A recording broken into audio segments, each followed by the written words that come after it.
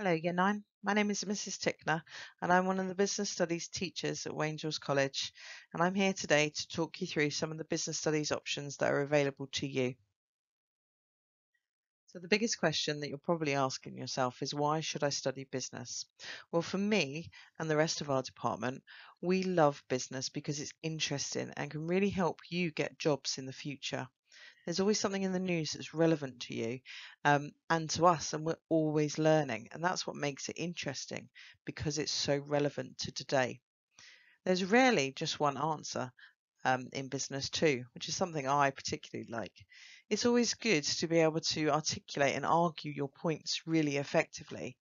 And very few businesses do exactly the same thing. And they have different reasons why they're successful. And being able to argue that, being able to suggest ways in which businesses could be successful is a key skill that we use in business studies. So there's never really one answer, unless it's something like finance. The other thing about business is it teaches us business skills and, perhaps more importantly, life skills, not just business theory. So we're learning how to problem solve, and we're learning how to show initiative and to think outside the box as well. And all of that, the knowledge, the skills, together, that makes a winning combination which prepares students for the future. So whatever you decide to do in the future, whether it be an apprenticeship, a degree, running your own business even, this course can help you with that. So on the previous slide, I was saying about how business is really relevant to things today, and there's so much you can watch on TV that show businesses in action. Some of the examples that you might be familiar with are Dragon's Den, The Apprentice, which comes back to our screens after a 2-year break, and Inside the Factory, which I absolutely love. The 9 to 5 series with Stacey Dooley is also a good one to watch.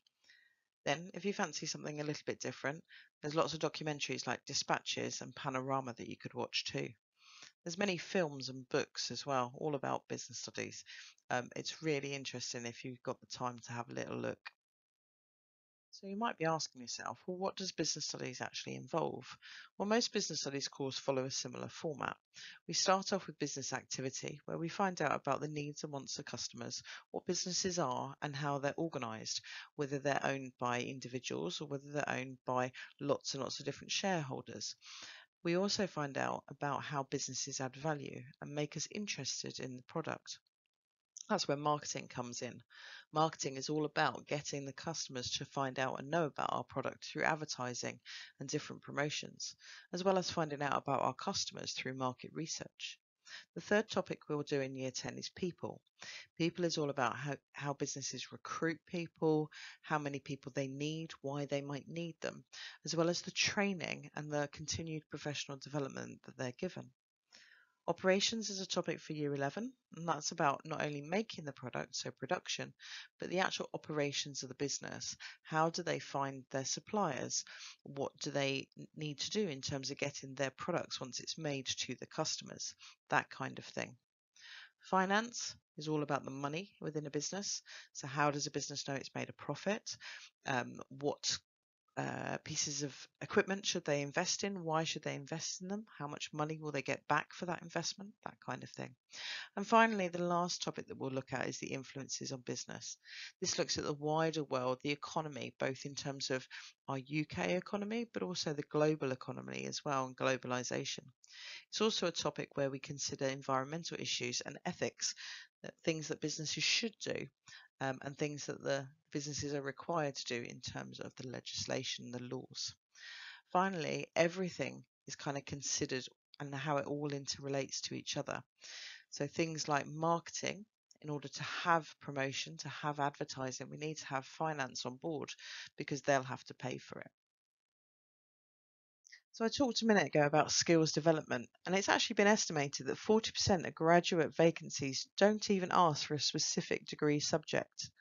So studying business helps to give you that competitive edge because it develops a range of skills, transferable skills that you can take from one job to a next that can really get you that job that you really want.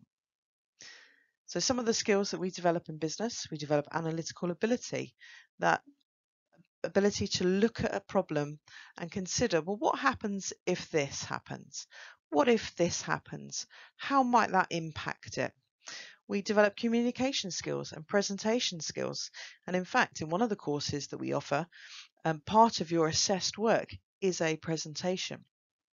We have goal setting, challenging yourself to get to certain targets, developing leadership skills. Perhaps you might take a leading role in some group work or an enterprise activity. Numeracy, particularly with the finance, but in other areas of business too, like marketing and even human resources, knowing how many staff you need to have in a particular time or for a particular role. Problem solving, very, very important and a real critical element of business studies.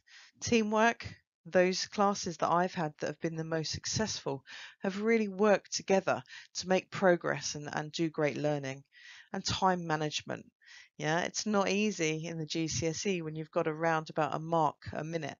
So that ability to manage your time is a skill that we really hone in on in our courses.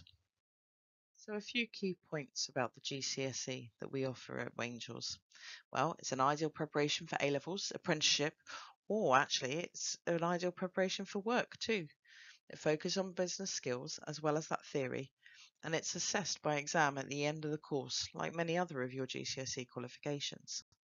We grade the qualification using the 9-to-1 system. It is worth noting, though, that students will be required to have a flight path of 4 to 9 in order to take this course. So in terms of next steps, business studies can lead to a huge range of careers, both because of the knowledge that you've gained, but also the skills that you've developed. You might work in childcare or you might work in customer service, but the skills that you develop in business can help you in that. Prior to becoming a teacher, I worked as a retail manager, and the skills that I learnt in terms of customer service skills, I've transferred into being a teacher and in terms of behaviour management. So here are just a short list of some of the jobs that you might go on to. A number of my students in the past have gone into accountancy and banking, some financial services. I told you myself that I came from retail management, or perhaps people go into general management, human resources, personnel, management consultancy, public relations, sales, marketing, advertising, and as I said, running your own business are all possible career opportunities from studying business itself. So I think that wraps up everything I wanted to say about business at Wangels. But if you do have any questions or concerns, or you want to ask anything, please feel free to contact us on business@wangels.wokingham.school.uk. We look forward to seeing you, hopefully, in September next year and hearing from you maybe beforehand. Thank you very much for listening to our presentation.